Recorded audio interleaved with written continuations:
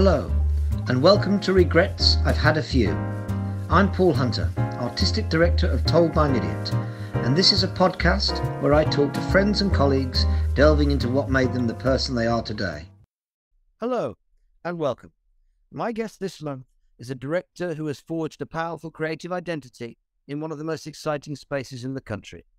Since becoming artistic director of the New Vic Theatre in Newcastle-under-Lyme in 2007, she has brought unconventional theatrical forms to an audience who have simply lapped them up.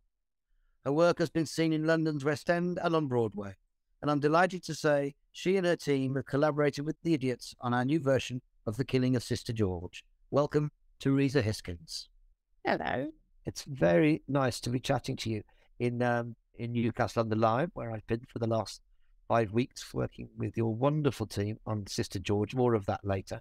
And to get to chat more in general, really, because we've talked a lot, but often more specifically about things. And this is a really lovely opportunity for me to find out more about, what you've made in the past and stuff.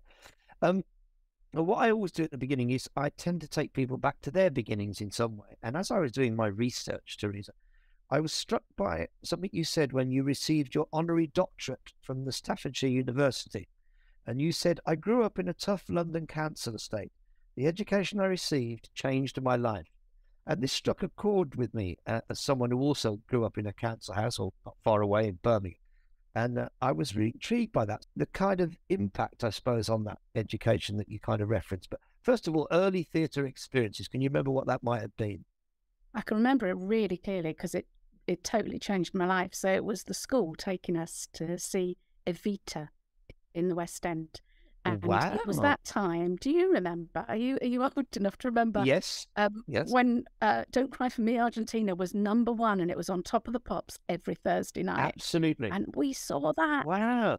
And we went to see that live. But you know what? It wasn't, I don't know who it was that was singing it at that point. I don't think it was Elaine Page or, but that moment where Evita comes out on the balcony and sings that song that we all knew because we were watching it on Top of the Pops every Thursday.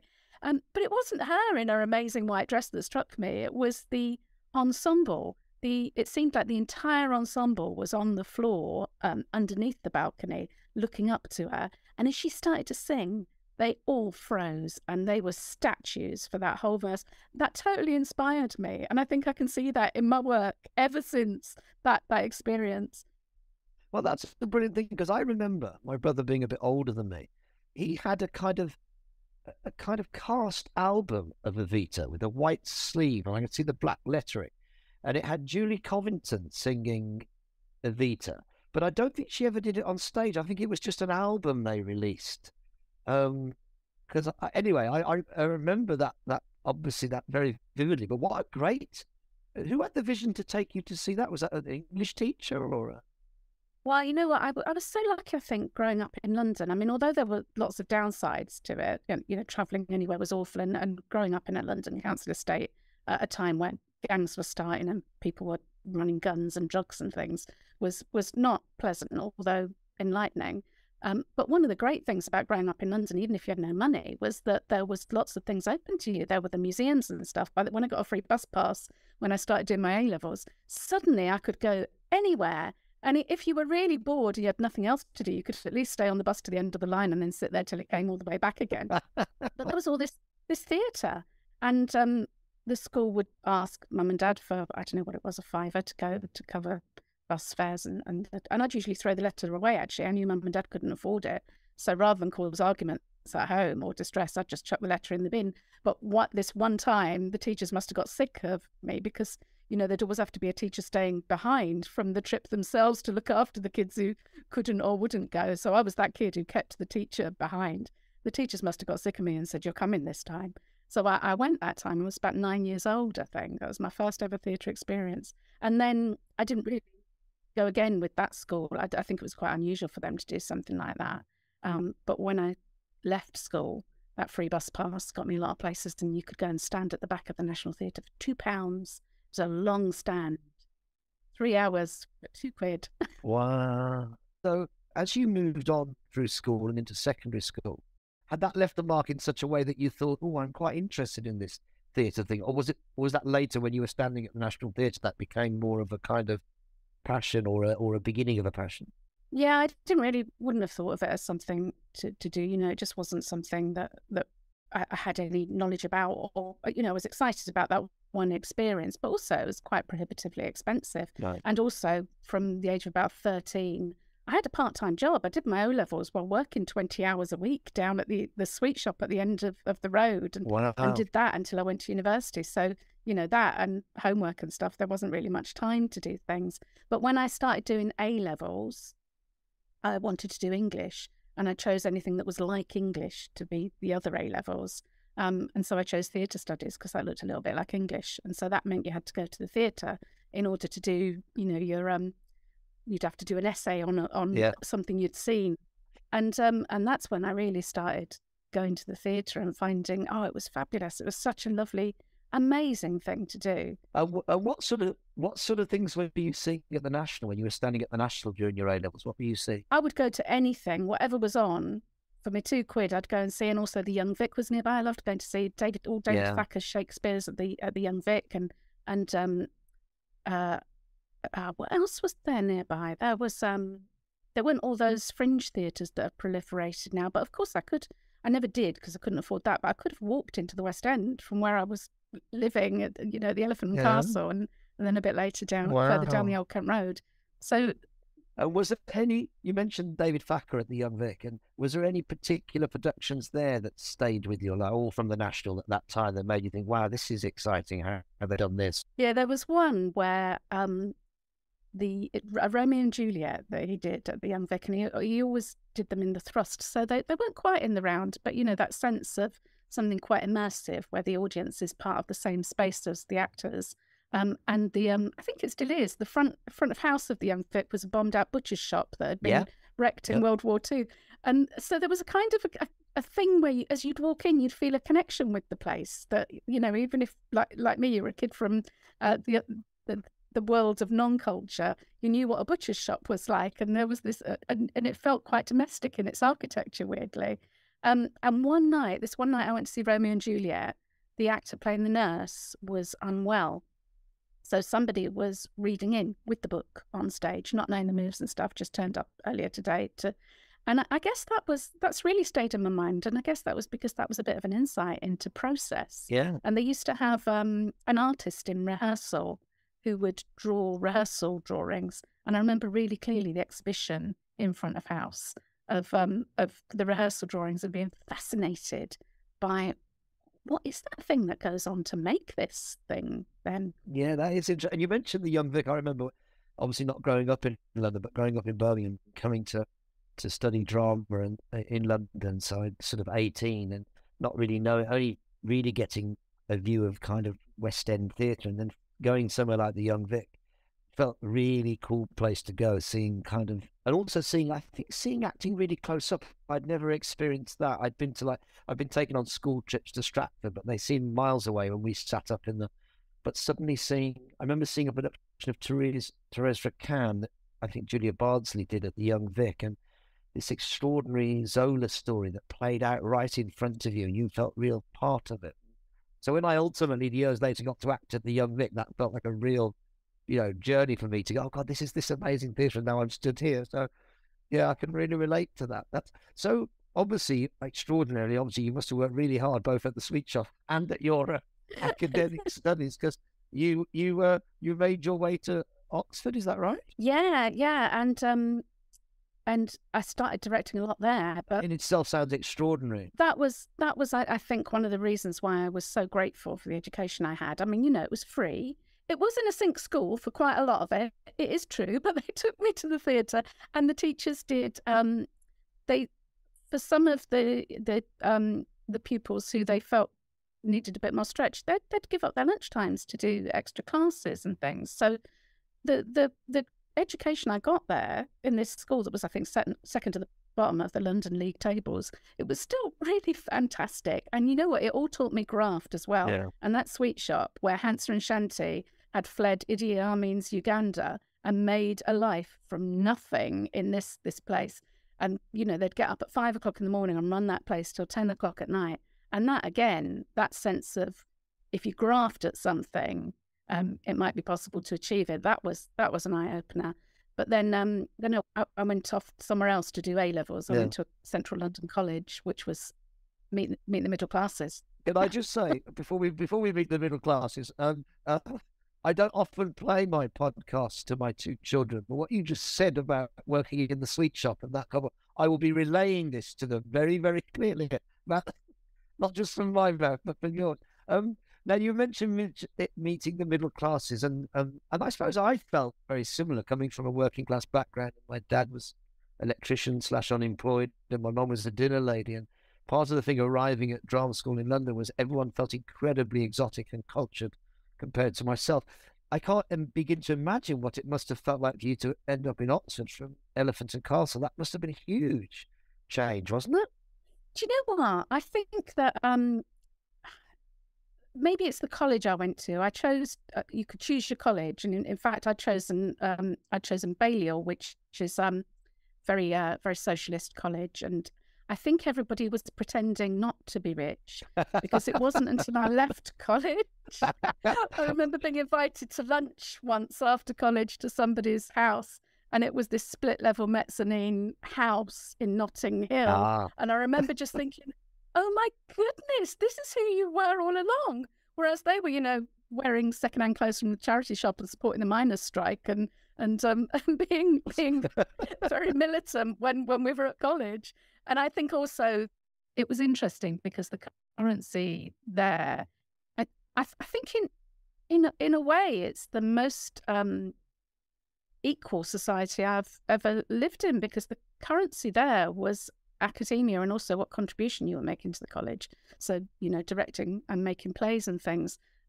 It wasn't in that particular place really about wealth, because, as I say, everybody was desperately hiding it, only to reveal it the second they left and mum and dad bought them a house. That is very, very interesting. And funnily enough, a link to Oxford. When we first started Told by an Idiot 30 years ago this very year, just before then, a couple of years before, Hayley and I had managed to get our idea together for a show.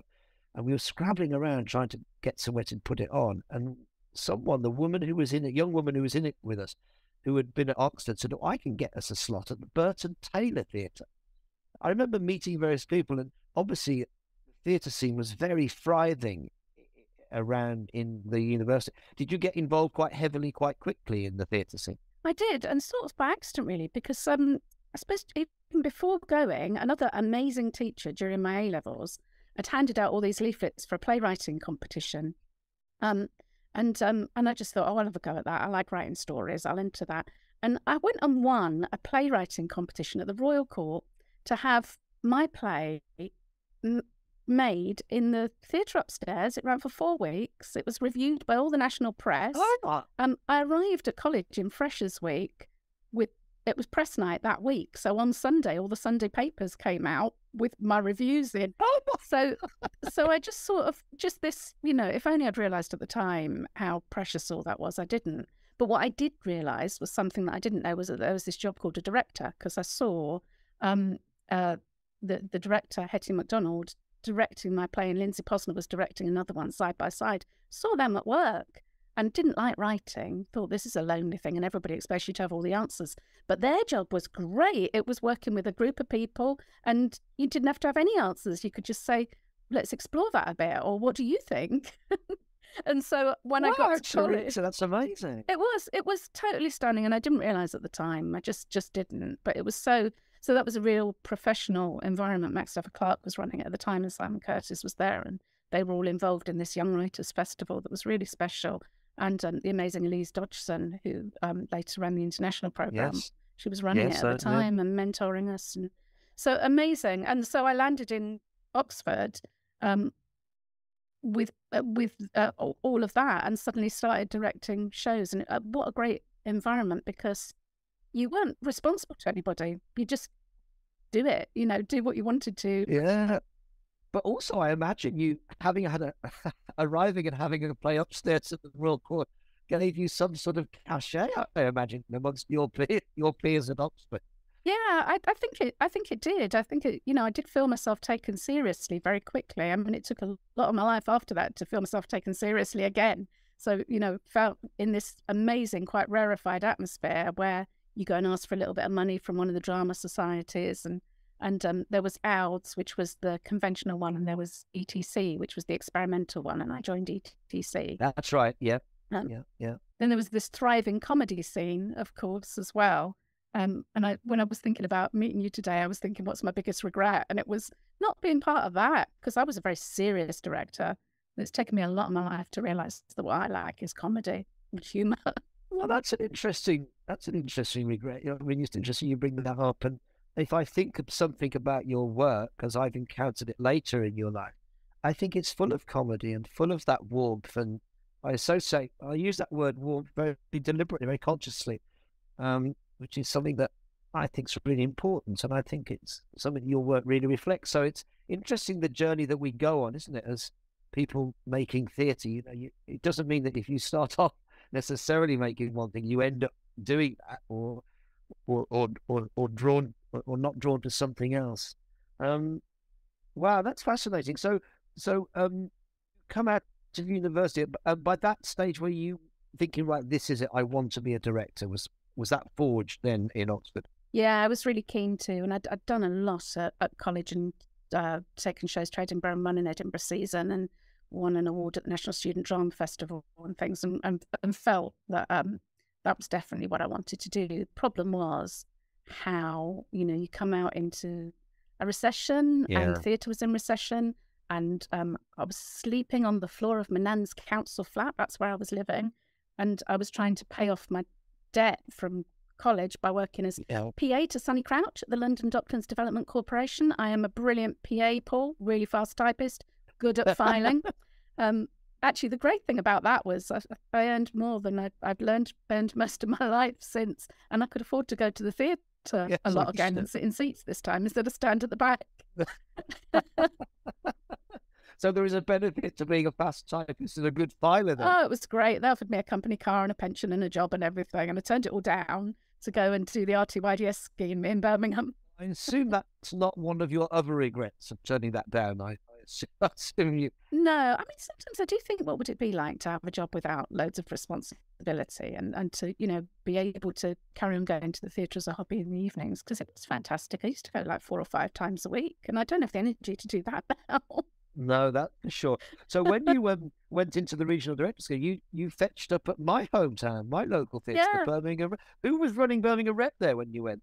It was John Adams, and Tony Clark and Gwenda Hughes were there as his associates. But it was fantastic, so exciting. But there wasn't really a culture of independent theatre in Birmingham at that time.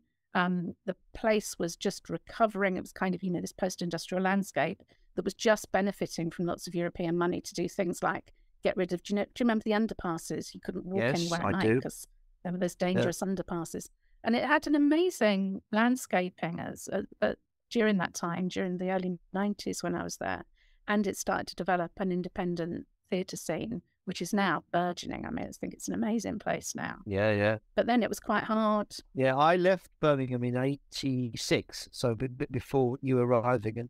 And I didn't go back for a long time, not out of choice or anything. It's just it never happened to go there. And when I returned, probably properly returned, it was when Roxana was running it.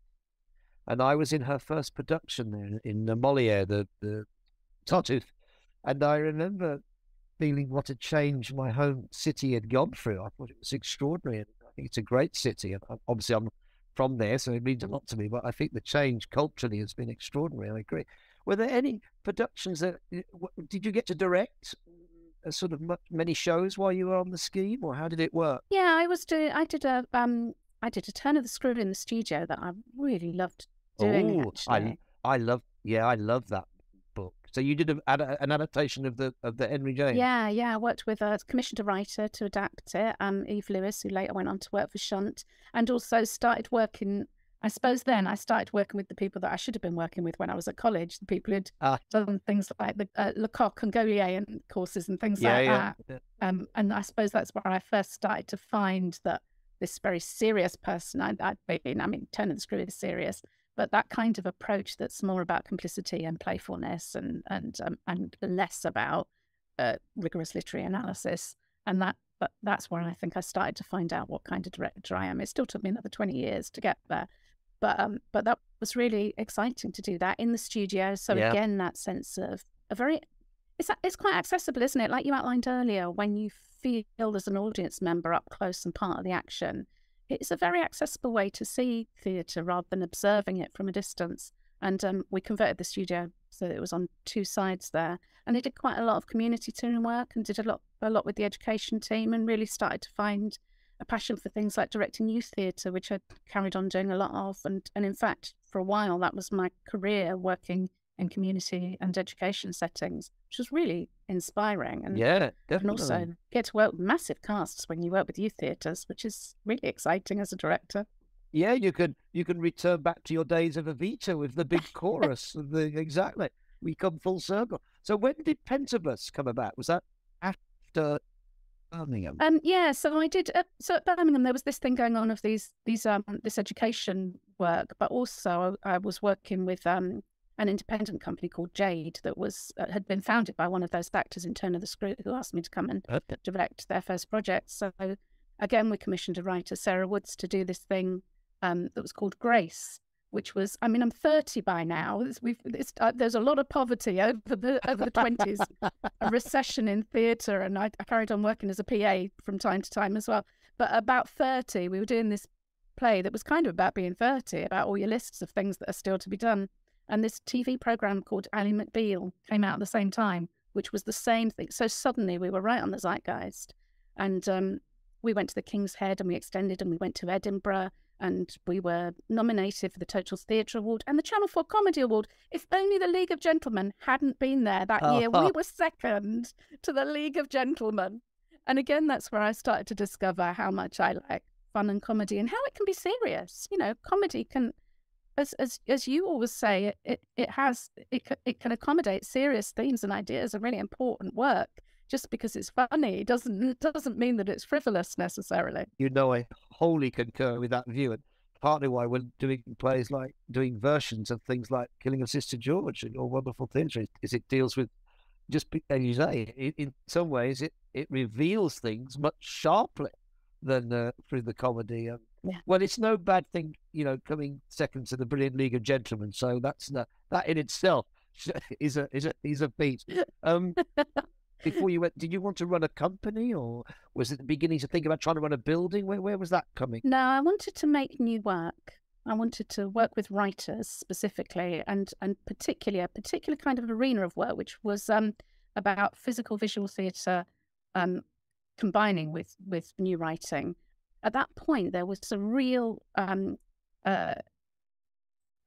passion for, across the theatre industry, improvised and devised work, which was really exciting and often very physical and very visual, but not always with very strong narrative architecture.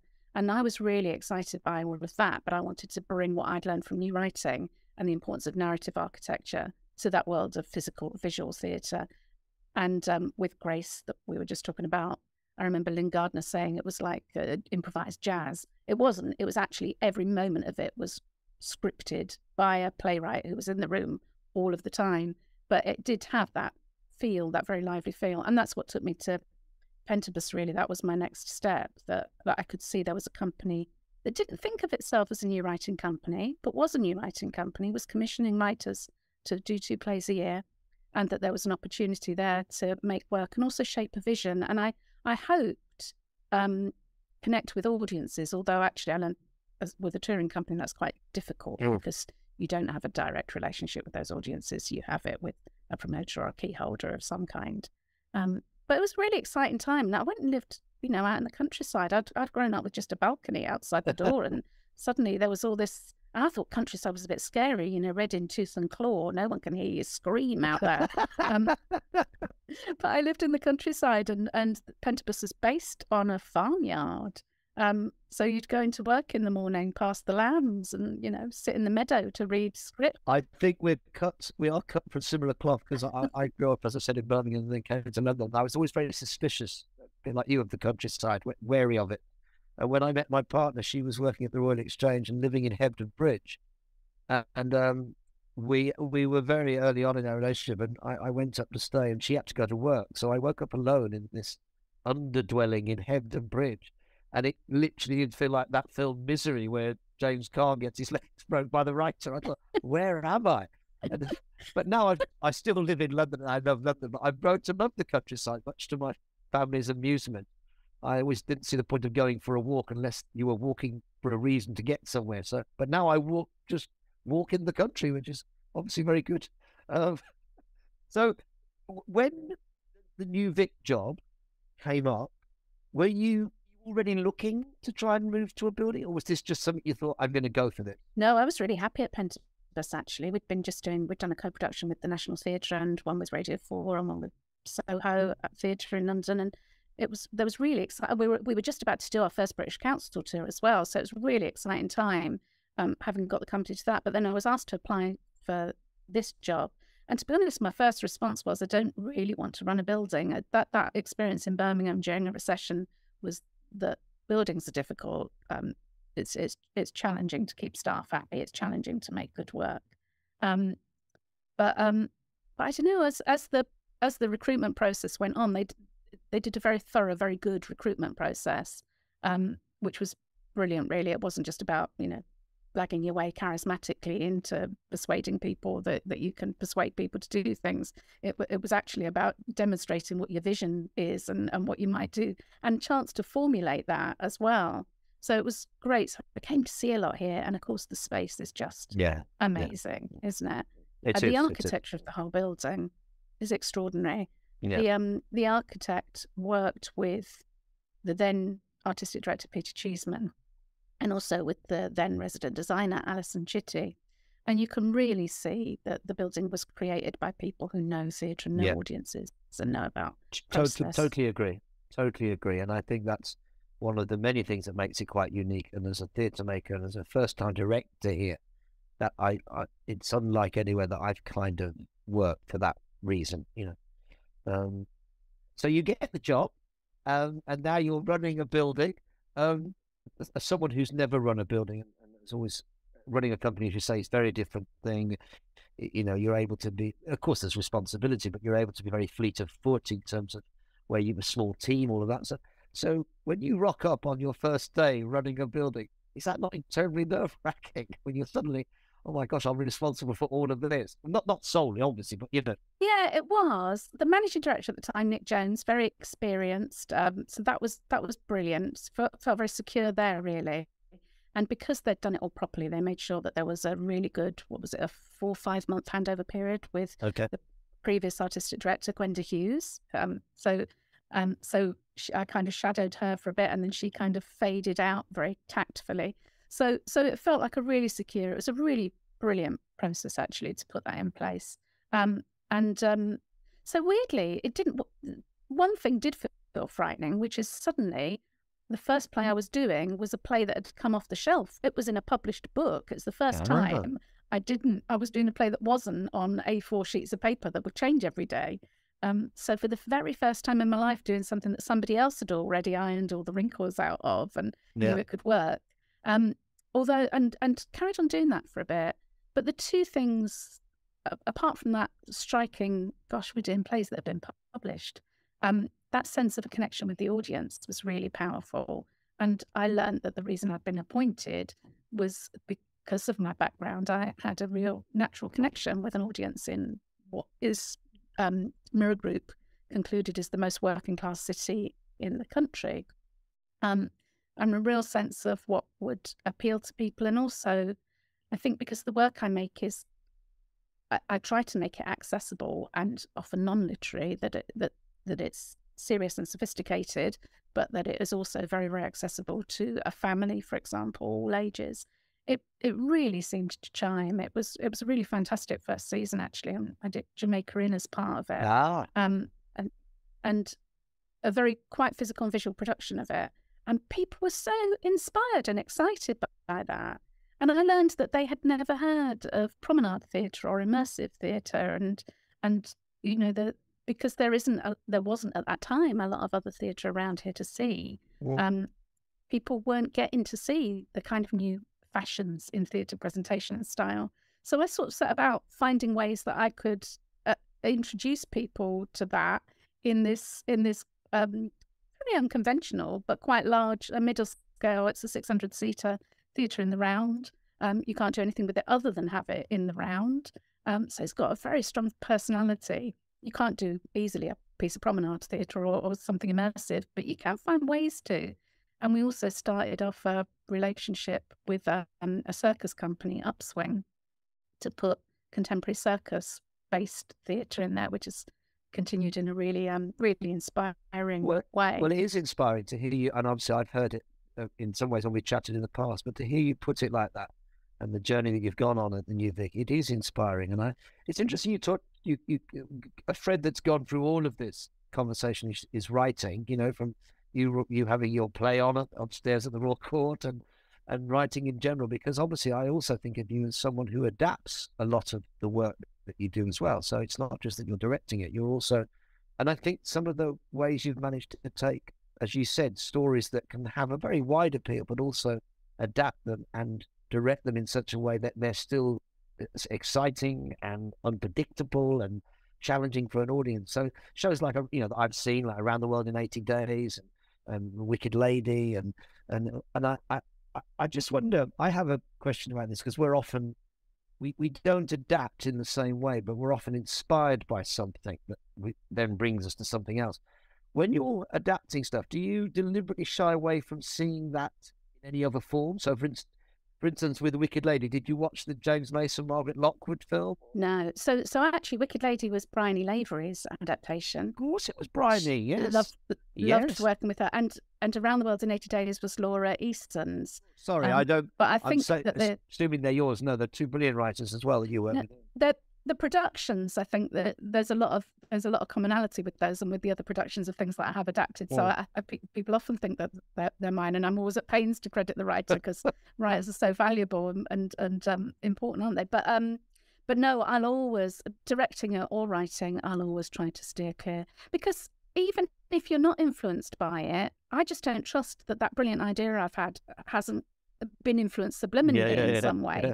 So I just really try hard not to. And then afterwards, it takes me a long time to get round to seeing it. What was it I did last year? Tom, Dick and Harry, which was a story about the Great Escape. Yeah. I was literally the only person on the team who hadn't seen the Great Escape, which was really valuable because I was the only person. I think that's really crucial. I remember when we made Casanova a few years ago, Carol Ann Duffy and Hayley, we turned Casanova into a woman and Hayley played it. And Hayley knew Venice very, very well. And Carol Ann knew Venice very well, and where much of our story was set. And I'd never been. I only knew Venice from one of my favourite movies, Don't Look Now, Nick Road. And I thought, oh, should I go to Venice? And I thought, actually, no, it's really good that one of us only has Venice in our imagination. So I have an imaginative view of Venice, but the other two had and I think that sometimes that's really important, that you don't know the material, you don't know, when I directed Beauty Queen of Lenan, I thought I don't need to go to this particular part of Ireland. I should just respond imaginatively to what Martin McDonagh's written. It's interesting. Do you have any?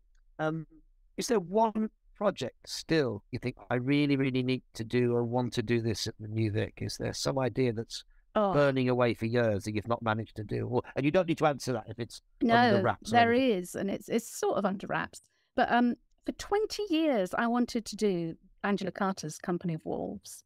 I tried so hard to and never found the right.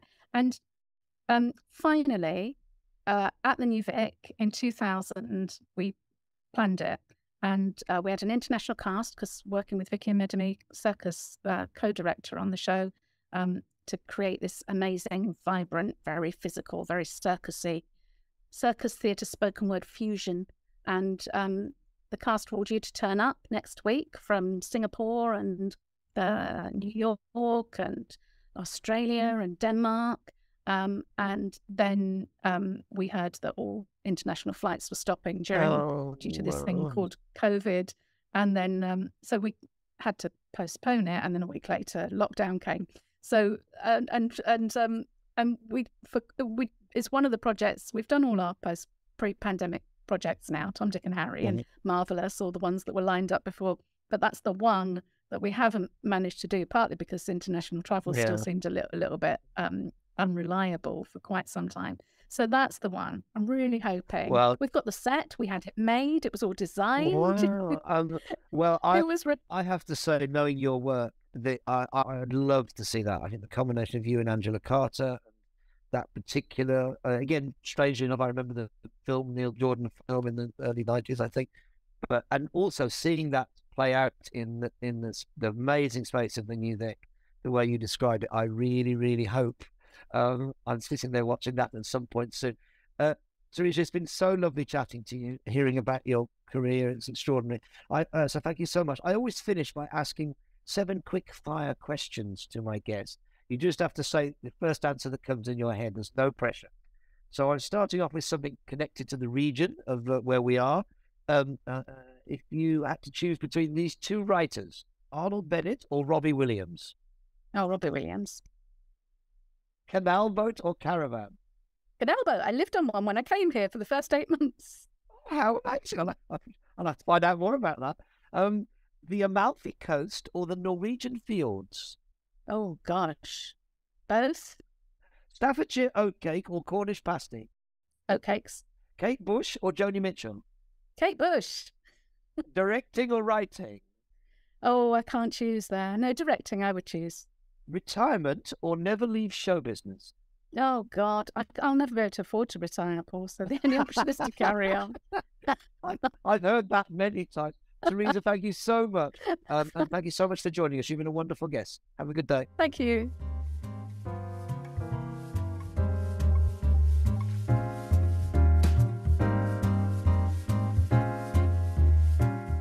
Dear listeners, if you've enjoyed this idiot podcast, please spread the word